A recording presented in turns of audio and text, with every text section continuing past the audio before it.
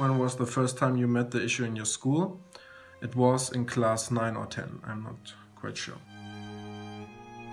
The first time I talked about the Holocaust in school was at the end of the 8th grade, where I had a history class where we talked about it, and a bilingual history class where we talked about it as well, but in English. In school we talked about it a very long time. So the first time I was taught about the Holocaust in school was in grade 8 when I was 14 years old. And we taught about it in history class and also in German class when we read the diary of Anne Frank. So we have started the Holocaust at the end of the 9th grade and at the beginning of the 10th grade, all classes, because the administration of education and the saying that. What specific events from the war have you learned about? It was the beginning of the war, and then in the direction of the end of the war, the deportations from the concentration camp to Auschwitz. So I think we covered the whole Second World War and did not only look at specific events, but talk about all the things that happened. We focused a lot on the Nazi crimes that were committed during the war, especially the Holocaust. And we talked about it for over a whole school year, so it's still often brought up in school when we are talking about other topics that are kind of related to it. But the intensity of dealing with this topic depends on the teacher itself. So, how much of history classes at school are dedicated to the history of Holocaust?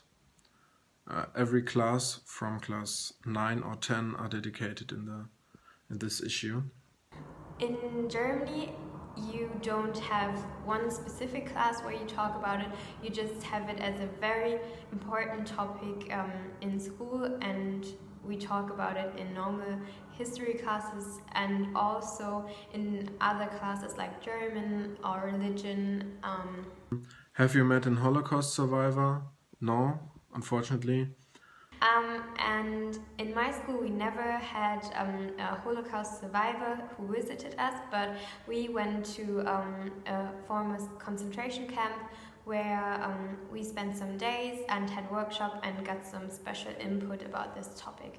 No, we haven't seen a survivor, a Holocaust survivor, because it's very rare to see one, but we have schools which do that, but it's a rarity. So. And the last question, are you satisfied by the way the Holocaust is being taught today at German schools? Yes, I am, because we get to know what the Nazis did. They did the worst crime in one of the worst crime in German history. I am personally very satisfied with how the topic Holocaust is treated in German schools, because I think the Holocaust is a very present topic and it is treated as a very important topic, and I think that is important, and I like that we get to know very, very much about it. I think our school system is doing a good job in teaching young people a lot about it and not leaving out the horrific details about it, which I think is very important, so it sticks in people's mind. Yeah, and so the last question and most important, are you satisfied by the way the Holocaust is being taught today at the German schools?